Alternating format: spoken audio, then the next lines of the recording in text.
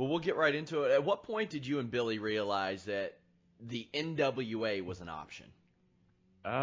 Billy had actually spoken to Bruce Tharp, I think, while we were at TNA. I know they had at least one discussion before we'd made the overture in, I think, February or March of this past year. The option or the idea was actually brought to us by Dave Marquez. He's like, hey, have you guys thought about the NWA? Because he knew we were, I hate to use the word struggling, but I dare you, Sean, to start a wrestling promotion and come up with a name for it right now off the top of your head. You know what I mean? Like branding a wrestling promotion is very difficult. So when there's obviously one that everybody has some sort of recognition on, it was obviously a very, very easy thing to chase down, and obviously valuable, especially valuable to us because we knew what we wanted to do with it. It's funny you mentioned Dave Marquez. I spoke to Colt Cabana recently, and I'm going to tie that in a little bit to a piece I'm working on. But he mentioned how you and Dave Marquez had worked together for a long time, including you being around when Colt was trying to bring a little more prestige back to that NWA title around the 7 Levels of Hate deal. So, I mean, this isn't exactly your first go-around of being around like the NWA and being around Dave Marquez having a hand in making this NWA championship mean more than what it did in the months prior. Yeah, it's sort of like the forgotten part of my history, which is fine. After I left WWE, I actually took about 9 months off from wrestling. I didn't do anything in wrestling for 9 months. I don't think I did any interviews. This was actually pre-Twitter, so it's just you kind of vanished back then. So, Dave reached out to me on Facebook in 2008, said, hey, we're doing these tapings at Columbia Square Studios on Sunset Boulevard, right across the street from Sunset Gower and Roscoe's Chicken and Waffles, for anybody that knows the area, and said, hey, come on out. That's where I met Adam Pearce for the first time.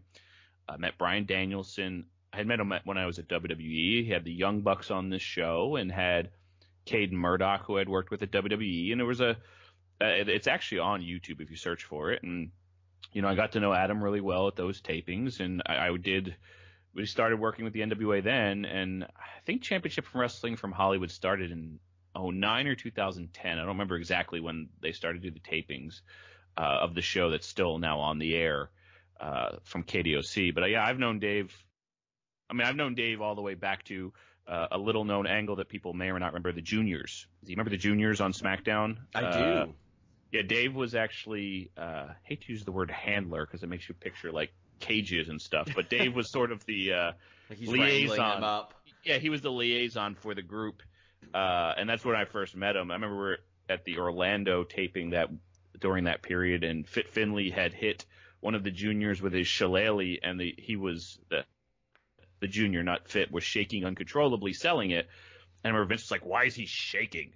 And Jerry Briscoe, and the ref was basically like, he doesn't speak English, so Jerry Briscoe saying no shaky into the microphone to tell the ref, which I guess was how they were speaking to him. But yeah, I've known Dave probably 12 years. So yeah, it's, and the Cabana time, interesting enough, as we're putting out these videos, when Cabana won the NWA World title,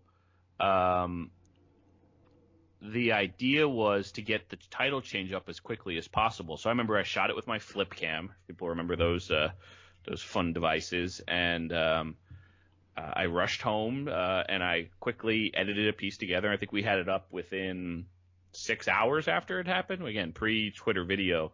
And we tried to make I don't remember how viral it went. I just know it did a lot of views because we thought it was important when the title changed in Los Angeles, and it was big for Cabana. And, I was not involved in the politics of that regime of the NWA. And I just remember all the headaches and discussions with Pierce and Cabana and everything that went on. And it kind of made me sad because I had a large affinity for the NWA all the way back to Dusty Rhodes and Ric Flair in the 80s. So it always seemed like that's what the NWA was, a lot of politics and not even in politics of the guys who were in the ring. It was a lot of promoters and stuff. So that was sort of the first thing we looked at and went, does this help us? And I think the answer is showing in sort of the direction we've taken the company. That was something I was going to ask you. Is that something that you kind of bring up to Billy and say, hey, I had a little bit of firsthand experience in at least seeing what was going on here with the politics of it. That's something we'll have to battle. What kind of resistance did you all experience in that? Because I mean, I've heard some things about how they're an old mentality almost to a Carney level with some of the remaining NWA members that kind of aren't around anymore. Yeah, I spoke literally. I think we announced that Billy was buying it in May. I went to work the next day basically, and I called every one of them. I'd made myself available to all of them. Basically, anytime they called, I answered. Anytime. You know what I mean? Like, because they had paid a license fee to Bruce Tharp. We didn't get any of that license fee, but, I wanted them to obviously all have an opportunity to feel a part of this process and see what was there. See who was professional, who wasn't, who was exactly what you said, a carny. And boy, oh boy, oh boy, oh boy, were there a lot of those. And it's no disrespect to them. It's how they've survived and ran their wrestling business. But we explained to them and said, listen, if you're patient and want to work with us, we were going to start running a lot sooner, and just a lot of the politics came up. I don't know if you remember, like, we had a trademark issue with Bruce, and like it didn't close right away, and we just decided, you know what, we're going to let it run out. We're obviously going to get it, and we were going to wait till October 1st, and I think it was better that we did. We had storyline plans, we had talked to talent, we were going to do very similar to what we were doing now. We were going to just start sooner, but we wanted to wait till October, and then we knew the timing of Billy's solo album was going to come out in October, so we felt, why not, while he's out there already, use that as opposed to, oh yeah, remember 3 months ago when we started this thing? We thought it all sort of worked in synergy. I mean, yeah, I'm seeing Billy Corgan on the Joe Rogan Experience and things like that, which, he could get on the Joe Rogan Experience anytime he wanted, but when he's got something of this magnitude, especially an NWA Championship match, that you can kind of tie into that, and a lot of it's Google SEO. They type in Billy Corgan, they might get NWA, they might get Tim Storm, they might get Nick Aldis and things like that as well. I had heard all kinds of stuff like about issues like with getting some people who were involved. Well, they became not involved because they had outrageous demands or they made things difficult. What kind of hurdles did you all face there? I'm trying to think the best way to describe this. Eventually, we're going to put out a documentary about exactly that period. I have a lot of it recorded, actually, and people were aware we were recording. Just so you know, we had guys who didn't want to return belts. Again, we're very communicative. Hey guys, we purchased this stuff. You are holding the property of Lightning One, which was the LLC that purchased, the NWA and these assets. Just letting you know, at any time, if I want to recall these, it's in my legal right. And had to give a few people a legal lesson, which was fine, but again, I was communicative of what was going to happen. And then and they're like, oh yeah, no problem, yeah, we understand. And then when the phone call came and gave them plenty of opportunity and basically said, listen, these titles are going into suspended animation. We're not stripping you. They're just going to sit somewhere, and that offended them highly. And I'm sorry that they were offended, but we bought the brand and had a vision for it, and we didn't want rogue champions touring around because it would have been distracting for what we knew we were going to do, and that was always to focus on the world title because it honestly is the most valuable of the titles. Nobody is worried about the North American title. They're not. You know what I mean? It's important to the guy that held it because he got booked because of it, but it didn't help grow anything. But yeah, there was a lot of stuff. I mean, Tim talked about promoters who offered him a lot of money to do a switch against our approval. It's weird. And, I was just at the ECW arena and Shane Douglas was there. And, we asked Shane if he wanted to appear on a 10 pounds of gold and he declined. Mm-hmm. It wasn't like he was angry about it. He just said, no, thank you. So it's fine. There's a lot of history around that belt and sort of the energy that goes around it. And it's, between the Pierce Cabana Sheik story and then the Tharp stuff, it's just, there's an amazing story here. And that's why we're telling it. And, I've taken it as a very personal journey to establish a series that allows you to know the history of that belt. And we've only scratched a tiny bit of the surface of the history, and the fact that, the next question everyone asks, like, well, you don't own any libraries. Well, actually, we have the license on the Houston library. We have access to the Marquez library, and we're working to get access to other stuff. And in reality, I don't need full matches to tell our history. I need fresh interviews with people and perspectives. I'd love to interview Shane Douglas. Maybe one day we'll get to do that. I'd love to interview. He's the only person so far who has not returned my request for an interview about this piece. Oh, well, and by the way, it's Shane's story. And it was super. He just said, at this time, I'm going to decline. It's not like he said, give me a bunch of money and I'll do it. He was again, super cool. We were, I'm friends with Tommy. He respects Billy. I think he just wants to see what happens. I think he thinks it could be great for him. I respected it. We're going to put up a slide that he declined to appear in the episode because it's the number one question. Like what did you do something with Shane? And he was there, and that's what I mean. There's so much great stuff, and I love podcasts. I think they're great. You and I will talk for 45 minutes, but there's so many of them. So the ability to create something, the episode that's going up today is 5 minutes, and it's not a heavy story episode, but it's a vibe thing. Like, what was it like leading up to that day, leading up to the first NWA title match that Billy Corgan promoted? It's just it's a piece of history that you don't got to wait a whole year like the Kevin Owens documentary, which I haven't watched yet, to see it. It's literally, it happened a week ago. It's out a week later. I would have loved to have had it out 2 days later. It's just my schedule didn't allow it, and a lot of what the company is solely on my shoulders right now, which is fine. It's how we like it. Billy's handling his music stuff and is available every day, and we talk every day about everything. He approves every cut that we do. He's involved in every step of the process.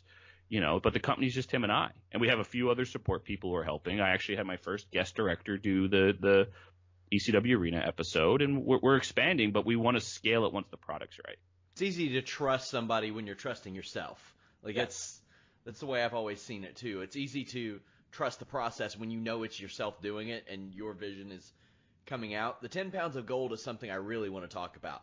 Sure. Every so often before Billy and yourself got involved in the NWA, I'd occasionally hit that NWA Wikipedia page. Who's the champion? Mm-hmm. Who's the champion? Yeah. Only way I could find out.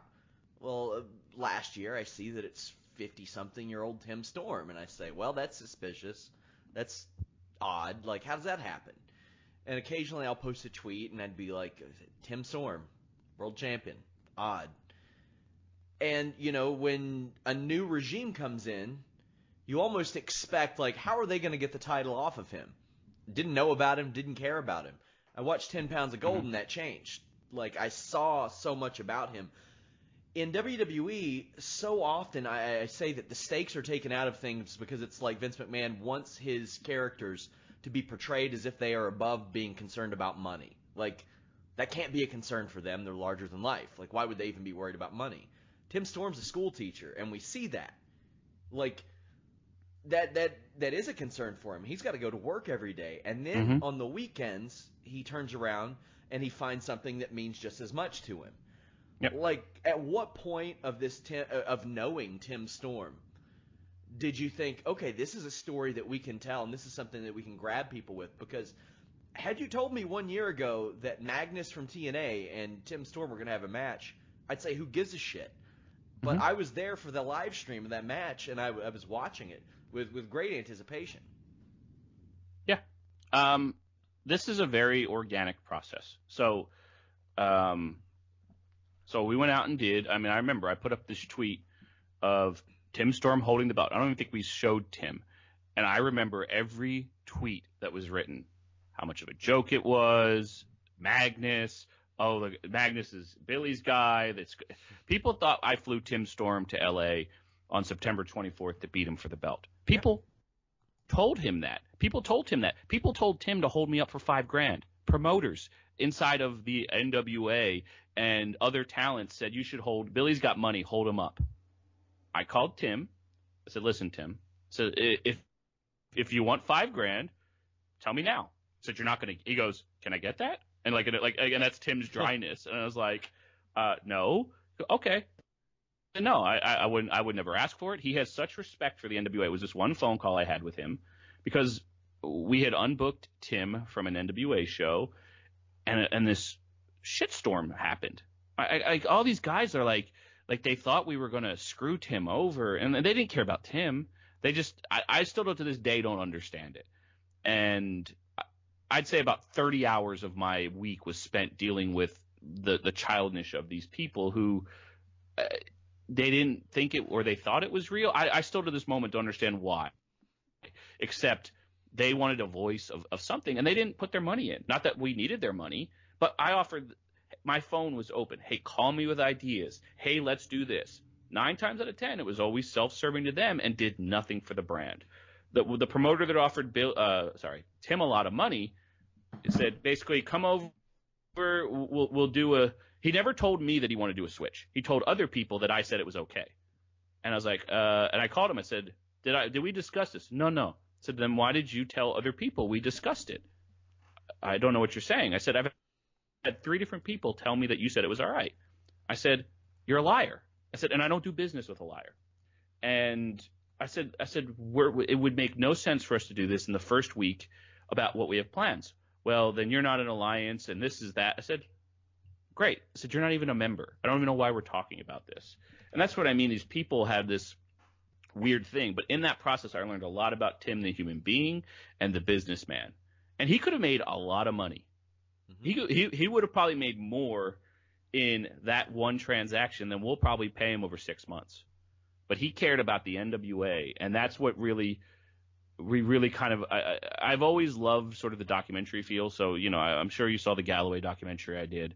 Mm-hmm. And I did obviously 30 documentaries with Billy in 30 days. We didn't stage any of those. We just tried to let them happen. And once I sort of felt that, I wanted to see what was really there with Tim. So we did the first taping, and I got back, and Billy – and I didn't have a lot of time to interview the guys because we flew them in and out the same day just to save money.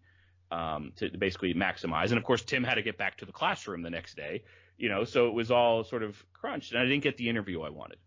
So I proposed a budget to Billy. I said, I'd like to go to Dallas for the day. I'll fly in morning of, out the same day, and go to his classroom, interview his wife. We'll meet his grandkids. We'll go work out. And I basically did the same thing with Aldis. I went to his house, and we all, like, as we were talking about what we're going to do, all love sort of the 24/7 feel. And WWE does it. I think their documentaries are great, but I think you would agree they all sort of stop at a line that you wish they would go further. Yeah. And I didn't want a line. The only line I think we won't cross is the breaking of kayfabe. Mm-hmm. As far as in build up to a fight. Now, I think a year from now, 2 years from now, we could look retrospectively back, but – as far as this series, I don't see this series breaking kayfabe. It's just, to me, it hurts it. But again, we're exploring this as we go. So that's how we kind of got to this Tim story. And, I sent Billy the cut of the second episode about Tim, and they just started to come out that way. And they were just genuine. And if it made me feel something after watching it 10 times editing it, I hoped somebody else would. And I think you responded to it, and a bunch of people went, they really got into it. And then it just got passed around. And again, at no marketing budget. We didn't spend any money to get it around. We just shared it with people we thought would like it, and it's grown. And our YouTube channel went from 0 subscribers. It just crossed 9,000 in 30 days, which I think is a success. Oh, yeah. I started to see, like, when I would upload one of my podcasts, videos from NWA would show up in my recommended videos along the sidebar. Yep. And I thought, that's never happened before. Never, ever. In years of producing content, never seen that.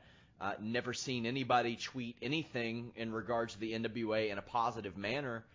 And all of a sudden I started to see it. And I was getting excited for this match. 2 wrestlers who I've never anticipated anything particularly that they've ever done. All due respect to Nick Aldis. He's a great dude and a great interview too. But I've never been like, damn, can't wait for that Magnus match. I've just never felt that. But I thought he was the right guy to be there. He's young. He's accomplished. He's in great shape. He's a guy who is out there. He turned down a contract from Impact this year, so it's not like people haven't wanted him. It's just he's not gonna. He wants to do what he wants to do. It was the perfect story, and I really thought this is just to set up the big heel run and establishing Nick Aldis as champion. But Tim Storm won, and we'll talk about the match a little bit. But I think everybody thought Tim Storm was going to lose, but when Tim Storm won the match, the piece that I was writing went from hey, I like this build-up as a feature of just me and my thoughts to, okay, I want to talk to a lot of different people about the NWA and the issues they faced before and some of the things they've overcame and how they got me invested in this match. What type of reaction did you get personally, like from people, about the choice of Tim to win the match? I think people. It was interesting is I think when we set the angle that one day in L.A. I mean I think Meltzer even said it. Obviously he's their choice because and he fits. You look at Nick Aldis and you look at Tim Storm and go, oh yeah, I mean that is the logical. And I'm not saying it's illogical what we did, but there's great story in everything. And as we. I hate to say what the plan always was. The plan was always for Tim to win the first one, because otherwise he's a piece of shit. You know what I mean? Yeah. Like, and he's Old Yeller. He got took out back and shot. Yes, but once people started to care, it cemented the idea. You know what I mean? Like, and that's the good thing is it's very fluid. Not Vince McMahon fluid, but it's fluid, meaning we all. And here's the thing: we all communicate. Nick was a part of the process. Tim was a part of the process, but Tim's never been here before. Like the lines that I have Sam Shaw, who by the way is the narrator. I don't think people have kind of caught on. That's Sam Shaw doing the narration from TNA. I was going to say the wrestler. Yes, that's great. Yeah. So and again, like we don't put it because we probably will end up using Sam Shaw, and not that it's I'm breaking anything with it, but Sam's somebody that I think is very artistic, and he always has a very deep voice, and people think it's me, which my voice is very nasally, and I don't think I'd be good at it. So, Sam, I asked Sam, I said, will you do the first one? Yeah, and he's done everyone since, and he's been happy to do it because it expands his skill set. Everybody that's a part of this process is a part of this process, and because if we get this right, if we get this process right, as we grow, it is a very good creative environment for talents to work in, and honestly, fan feedback. I get a lot of fan feedback, and it's interesting. There's one guy that hates Tim Storm. I mean, it's almost laughable. He's like, Tim Storm shouldn't be who represents your company, blah blah blah. And I'm like, did you watch the video? Yeah, but he's 53. Okay. Besides age discrimination, why don't you like him? I mean, are you dead inside? You know what I mean? Like, you do not feel what this man feels? Okay.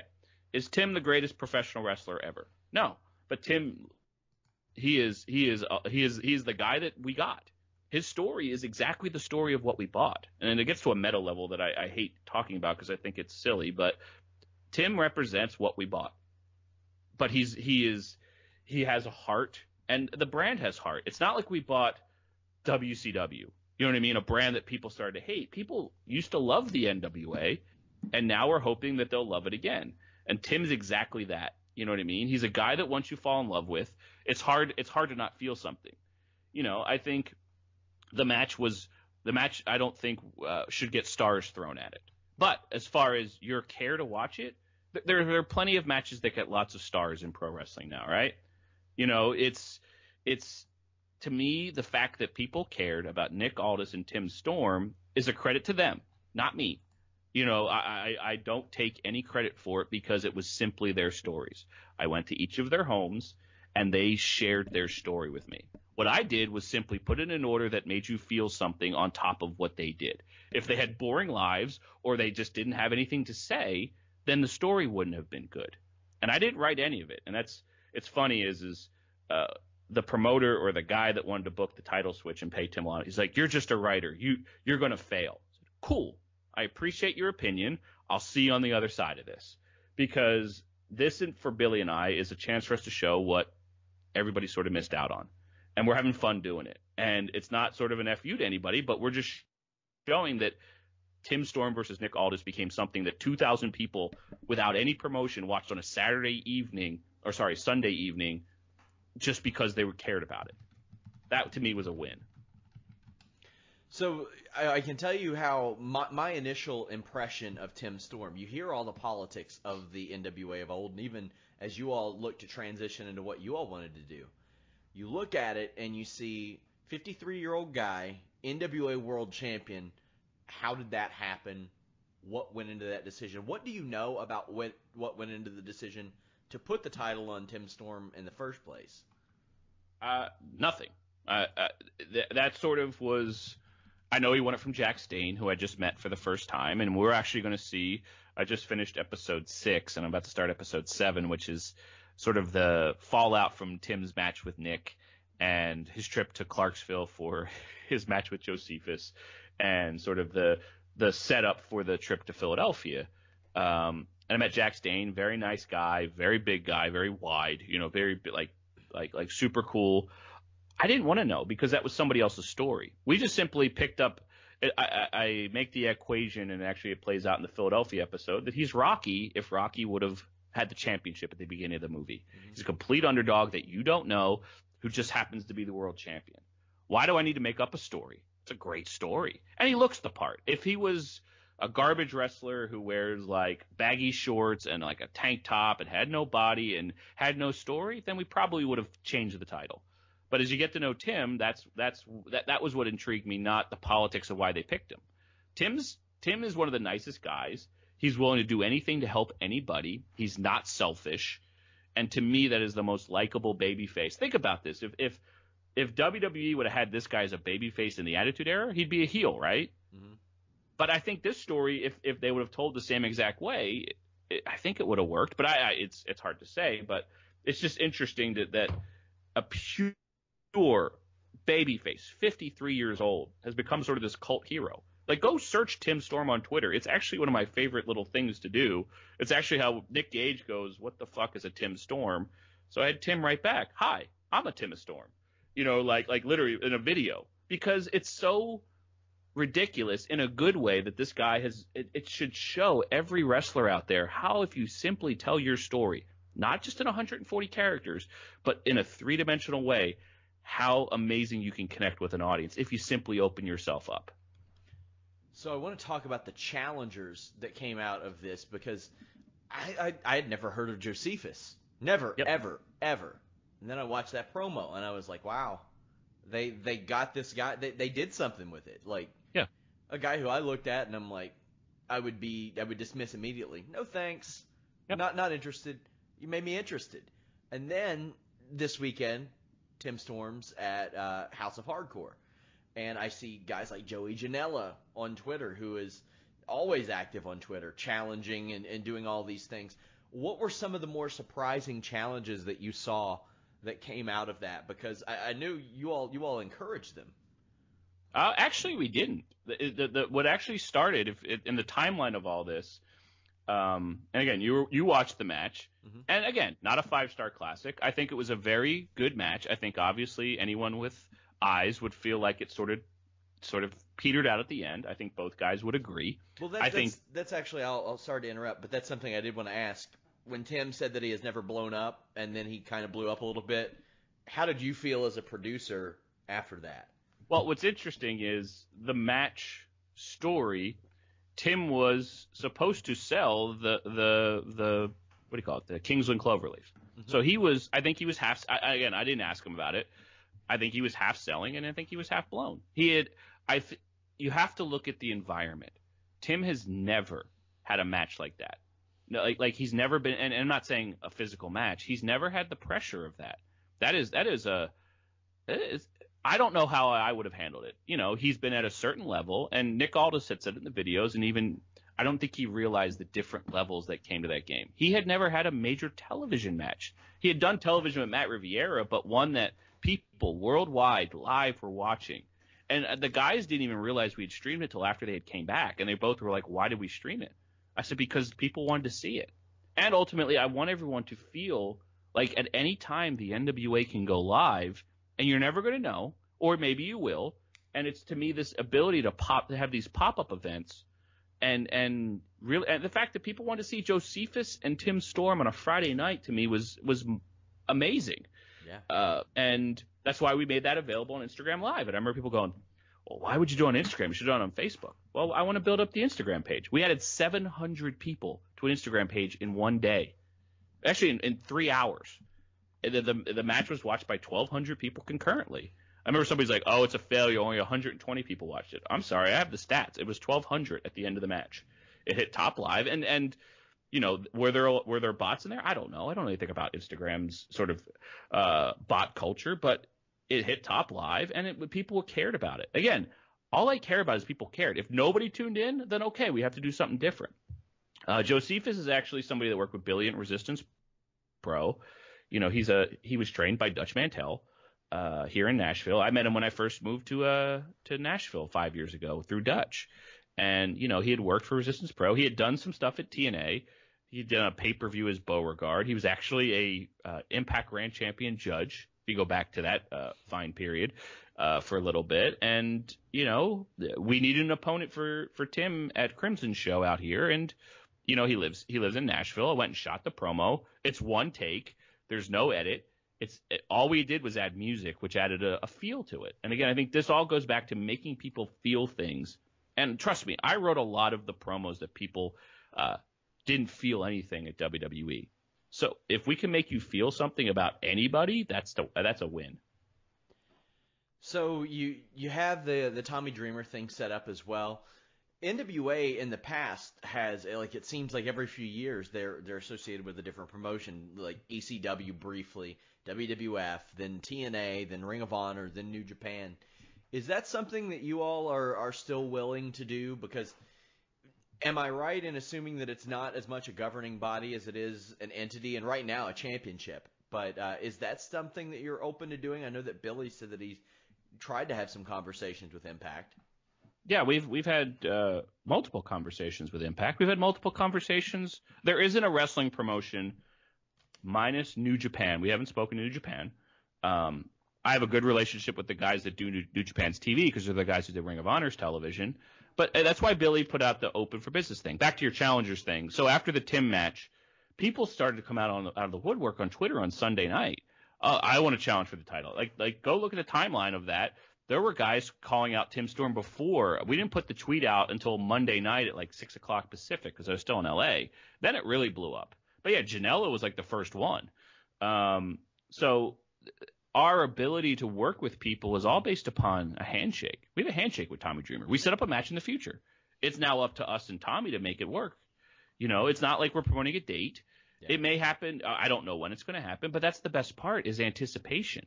Right now, everything is so linear in wrestling. So linear. Like everybody knows that Jinder Mahal is going to fight AJ Styles at the next pay-per-view. How do you know? Because that is the predictive behavior of how WWE does it. Because guess what? They have to book house shows. They have a business model that requires that form of lanes. We have no lanes. The fact that I can go to Tommy Dreamer's House of Hardcore, shoot 3 different sets of videos, meaning I shot it live on my phone. So that was broadcast live. I put the full segment up on YouTube, different than the Facebook Live one.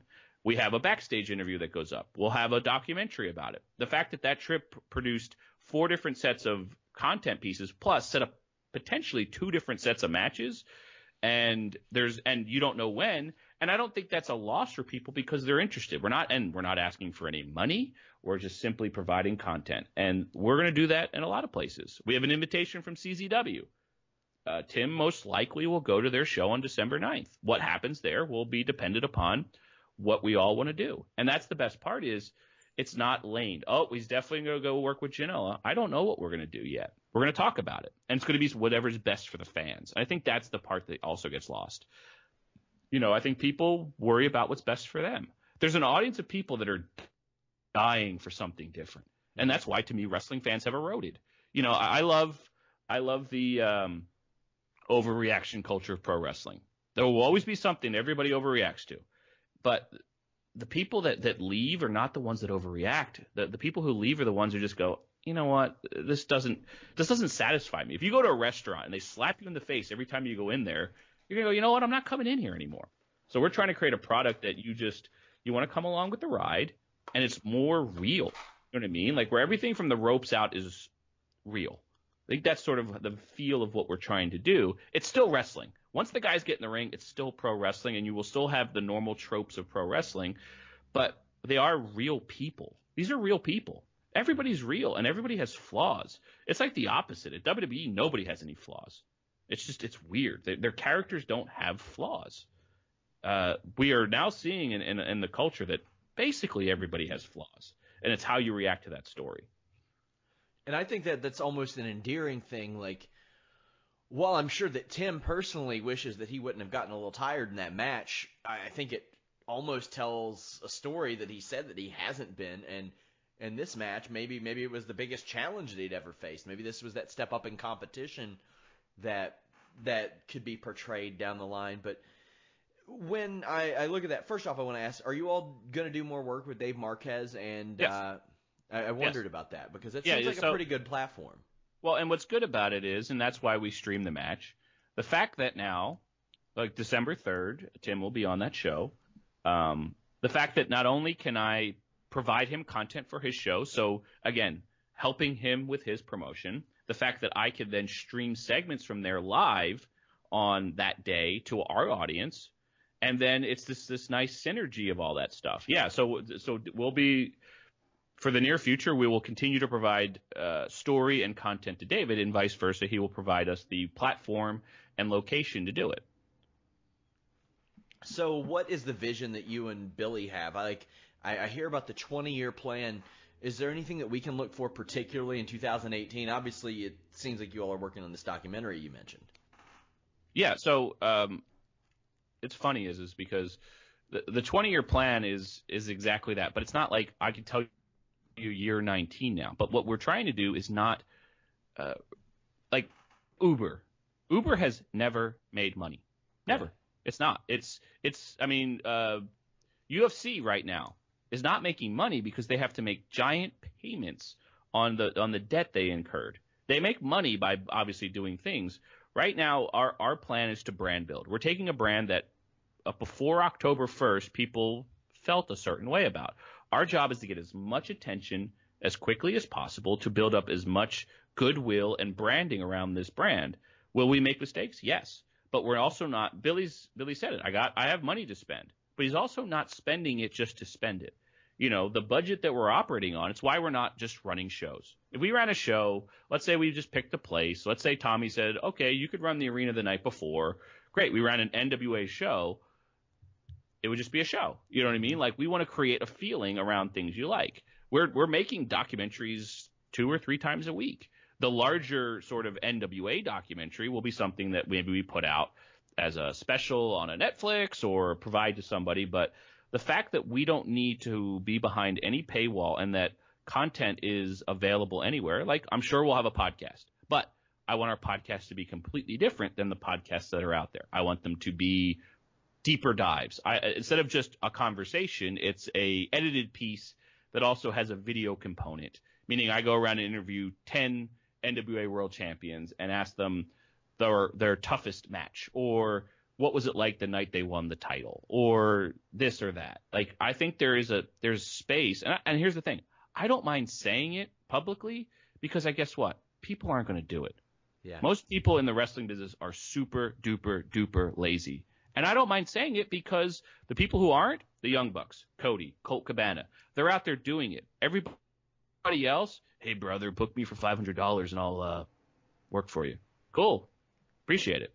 That's great. You know what I mean? But the guys who are motivated to take control of this culture are winning, and we think we can create inside that. And those are the people we want to work with. Nick Aldis is hungry and wants to create a whole new future for not only the business but himself, so that he doesn't have to be waiting around for a call from a major organization or offer him a contract that they will then tell him what to do.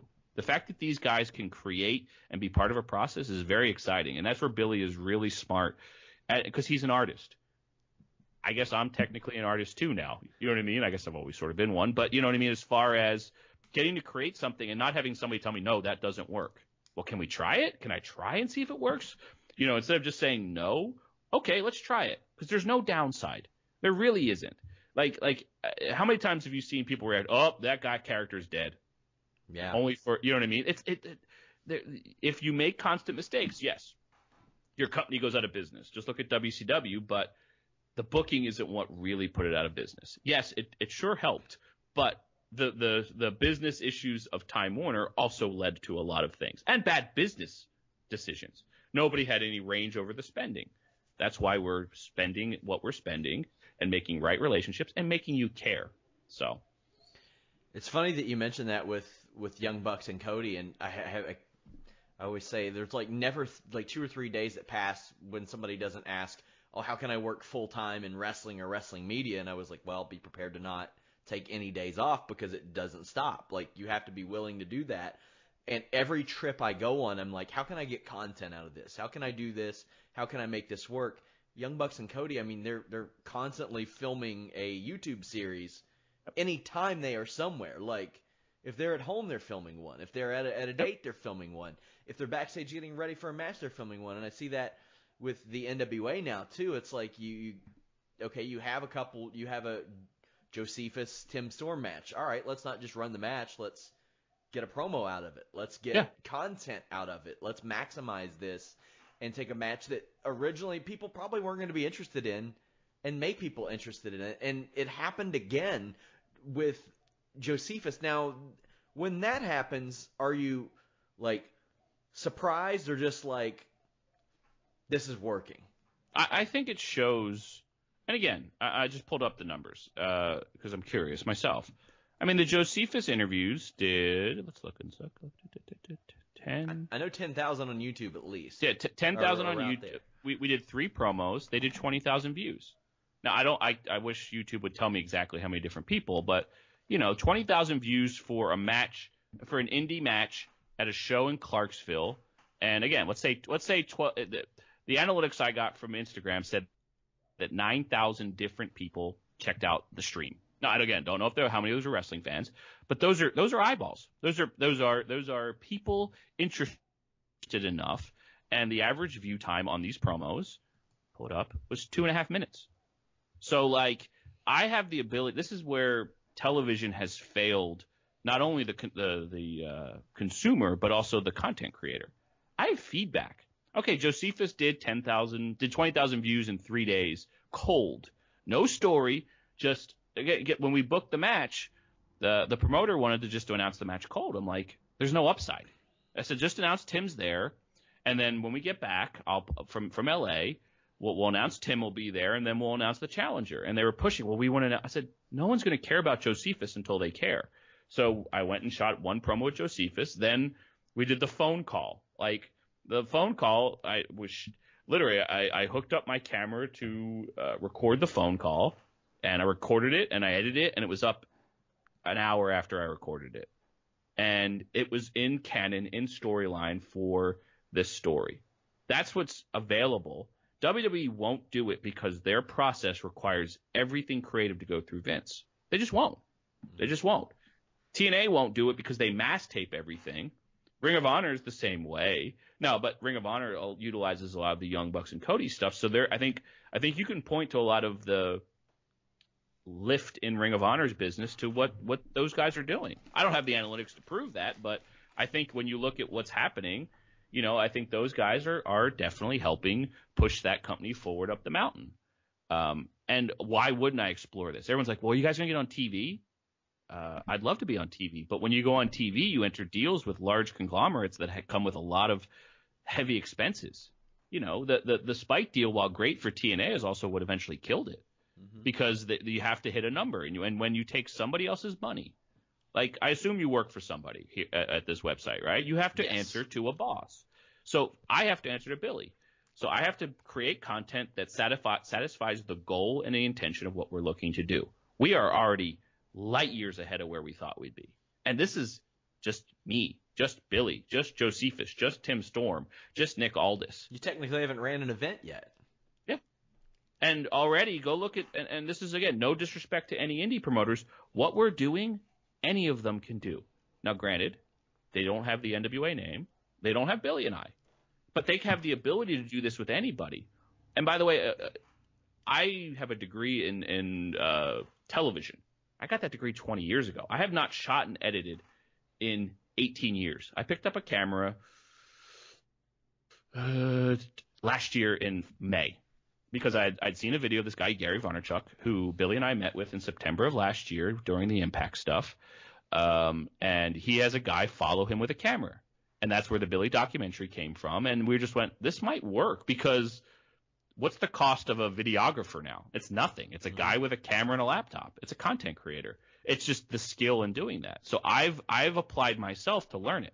And anybody says they can't learn it, it's not that hard. Now, the creativity of it is hard, but you can get better. But the Young Bucks were shooting their show on their iPhone, editing it in their iPhone. I think they showed it on the show. They switched over to a computer, and the show's obviously gotten better, but there is no reason. Kevin Steen was doing this 5 years ago. He was doing a YouTube show. This is not new stuff, but the ability to do it over and over and be repetitive to it has. As we wrap up, a little bit out of left field, what kind of relationship do you maintain with Dixie Carter, or do you anymore? Zero. Do you ever hear of her? Like I just never hear anybody say, like, if they keep in contact with her at all. I see her occasional tweet. They had a going-away party for Rockstar Spud the week of Bound for Glory. They invited everybody that worked with Spud except Billy Corgan and I, which is fine. She showed up. I texted Spud, hey, sorry I wasn't at your party. Come to my house to watch Bound for Glory. I had my last, it was sort of, people were like, well, how come you didn't thank Dixie and John when you left? Well, one, I spoke to both personally. When I decided to quit, and it was my decision, Billy didn't say, hey, go quit. I made my own decision because I wanted, wrestling or not, I did not feel comfortable working in that company anymore after I saw the games and Game of Thrones, as Billy's called it, that happened in that company over the 4 months that Billy paid everybody's salary. Mm-hmm. Paid everyone's salary. Dixie didn't pay their salary. She had run out of money and was pitting 4 different suitors against each other just to, again, keep herself afloat. I don't know what I would have done in that situation. I probably would have sold and taken the loss because I would have been the one that created the situation. But I just decided I didn't want to move forward because I asked who my boss was and nobody could tell me. So I made a decision. I spoke to John in person, shook his hand, thanked him for everything. Dixie called me and said, I'm so disappointed. And I said, so am I. And I appreciate the 5 years legitimately changed my life, just like Jeff Jarrett and Karen Jarrett changed my life by helping me get the opportunity. I appreciate all these people for helping me get here, and I have nothing bad to say about them, but I have not spoken to Dixie since that phone call the day I quit, and I hope she does well. I don't know what she's doing, but I'm sure it's whatever she wants to be doing. Any of the recently released or perhaps lapsed Impact wrestlers that you would be interested in bringing in to do some NWA work? I'm interested in working with legitimately anybody that wants to do the work and do the work.